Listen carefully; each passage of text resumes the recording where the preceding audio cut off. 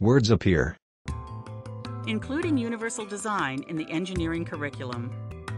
Cynthia, student. By including accessibility and universal design in engineering curriculum, you're making a statement to all the students that you're teaching that the perspectives and the needs of people with disabilities is something that they need to think about, whether they're engineering specifically for that group or for any other group. Kat Steele, mechanical engineering faculty. Just as we teach safety and material properties and dynamics within our engineering curriculum, incorporating universal design can ensure that our future engineers consider those small design tweaks and consider the breadth of the population in their design and future innovation.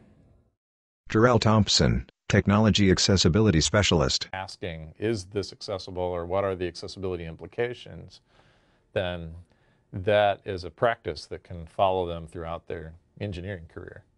Richard Ladner, computer science and engineering faculty. You could do maybe just part of a lecture, or you could just do one lecture on it, or several lectures, not a whole course. And then the third option is to just develop a whole course on accessibility, universal design.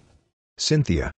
I think capstone courses, the purpose of them is to allow students to apply the skills that they've learned in a real-world situation, and so it can be a great opportunity for students to, first of all, understand that accessibility and universal design can address real-world problems, and giving students opportunities to meet and interact with people with disabilities is a great way to include it in the curriculum.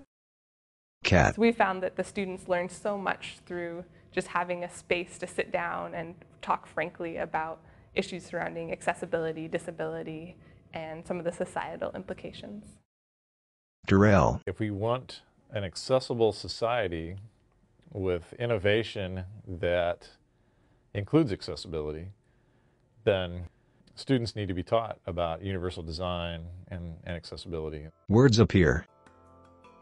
To learn more about how you can incorporate accessibility and universal design in engineering courses, visit the Access Engineering website hosted by the University of Washington, uw.edu/doit/programs/access engineering.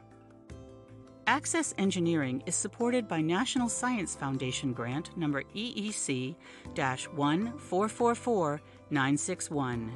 Any opinions, findings, and conclusions or recommendations expressed in this video are those of the authors and do not necessarily reflect the views of the National Science Foundation. Copyright 2022, University of Washington. Permission is granted to copy these materials for educational, non-commercial purposes, provided the source is acknowledged.